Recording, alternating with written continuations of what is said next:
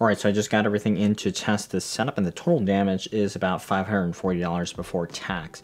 So it's going to be a fairly low entry point into what is a mini-itx DDR5 Alder Lake setup. So let's just take a quick look and see how everything works here.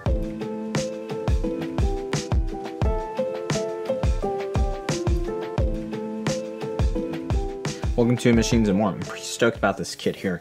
We've got the Asus B660 ITX and the i5-12400F, and one of the cheapest, most basic RAM kits that I could find here. This is 16 gig DDR5 Patriot kit.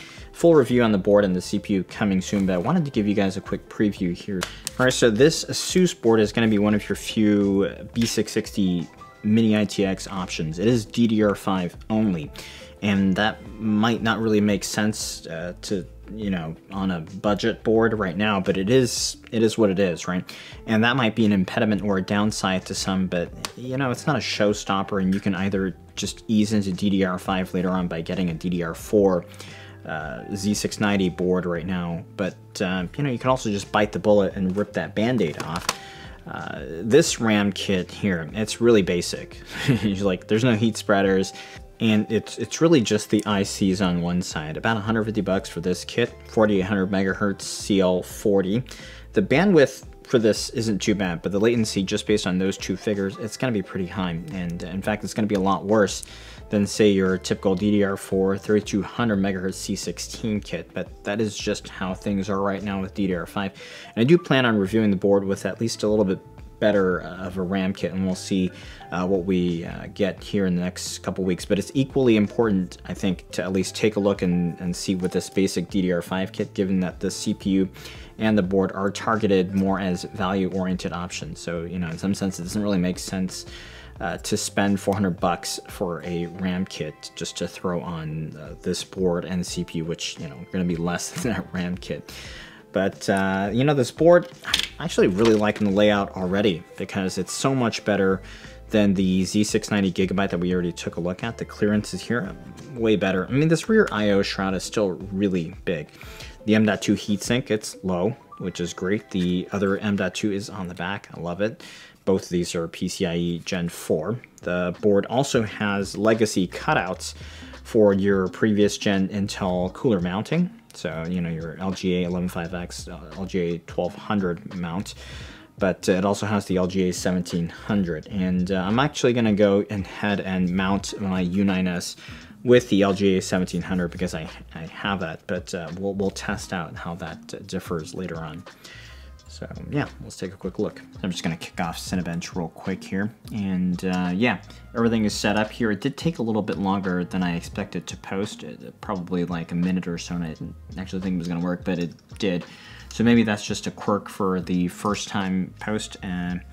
But yeah, overall, the board, I really like it. No weird layout issues, no weird quirks. The M.2 works fine.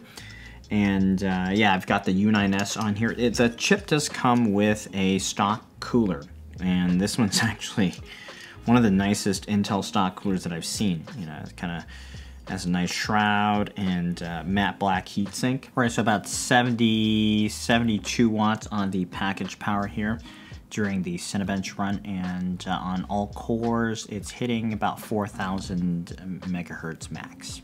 All right, so that wrapped up 11,000. It's not terrible, but it's still a little bit shy of what a stock 5600X will get you.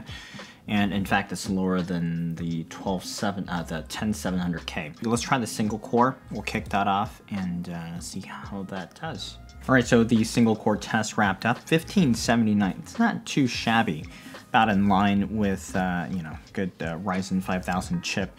But the max it got on a single core, from according to the hardware monitor, is about 4400 is what I saw. So let's boot into a game and see how we're doing in terms of the FPS. All right, I got the Far Cry 6 in-game benchmark kicked off here.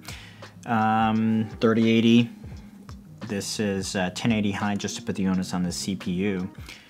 But that's not looking too bad. Just for reference, the 12600K was doing, if I recall correctly, 118 FPS average for the same test, and right now it's looking like somewhere around 110, and 1% low is about 82 right now. So this is it's competitive. The 5800X came in about 117, so it was virtually identical to the 12600K for this test. But for a bone stock, this is not too bad at all. 108, 107. Yeah, it looks like 107. So yeah, not too bad. So let's go into BIOS real quick. All right, I don't know how many of you have seen Bauer's video on overclocking the non-K chips here, like the 10400F we have here. I don't see the option to raise the base clock, and unfortunately that means for the 12400F on the B660 ITX Asus board, it doesn't look like you can overclock it that way. But that doesn't mean we can't go and tune our memory a little bit. So let's see what we can do in BIOS and see if that gives us a little bit of an uplift in at least the gaming benchmark we checked out just now. On the Asus Enhanced Memory profile, it'll give you two different options, a 4800 frequency, 32, 32, 32, or 5600, 38, 38, 38. Requires a little more voltage. We're gonna go with this one. The latency is the same between 4800 at 32 and 5600 at 38, but we'll try and see if this improves our Far Cry 6 bench. All right, I've been running this benchmark a few times after enabling the XMP profile, and actually the frame FPS got worse, both for the frame time consistency and also the average frame, so I'm not quite sure what's going on. Of course, I did reset everything just to double check, and you saw the numbers, right? It came down to much worse than before. It was averaging, what, 107 before, so that came down to like 95, which is really odd. But I'm actually not terribly, I'm not surprised here. With Far Cry 6, it's not very well optimized, so there's a few things that could be happening here, so I'm obviously gonna investigate a little more. But at least with Civ 6, I ran another game just to double check there. With the XMP off, it was about 139 frames per second, and with XMP on, 143. So I think there is value in enabling the XMP profile. It really just improves the latency and the timings. The clock speed is still 4800 megahertz on this kit, even if you put it on auto. So far, not too bad. The combo looks fairly decent. The RAM isn't terrible, and yeah, it does look kind of bare without the heat spreaders, but at 1.1 volts and even up to 1.25 volts, I'm sure it's absolutely fine. One thing is, I was hopeful there would be a way to change the base clock on this board and the 12400, but it doesn't actually look like there's a way to do that. Perhaps this board doesn't have an external clock generator, or maybe the option is just blocked out by Asus for the time being, I don't know. At the same time, I don't know that there's going to be too many folks getting this CPU to do exclusively that, so at least you can fine-tune the RAM here. But just at a glance so far, performance is looking at best on par with the stock 5600X, but obviously without the ability to fine-tune it past the memory OC.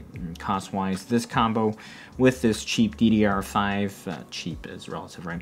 But with the cheap DDR5 is relatively competitive against a similar mini-itx 5600X B550 combo with DDR4, but as DDR5 improves, potentially you have a lot more options with this setup versus the DDR4 combo. For Intel 12th, at least for mini-itx, there aren't really a whole bunch of good options for DDR4 motherboards available. Of course, we will revisit that Gigabyte Z690 Ultra soon, but I'll keep messing around with this, and yeah, expect a more in-depth review soon. Links are down below for this stuff here. Subscribe if you haven't already. Thanks for watching.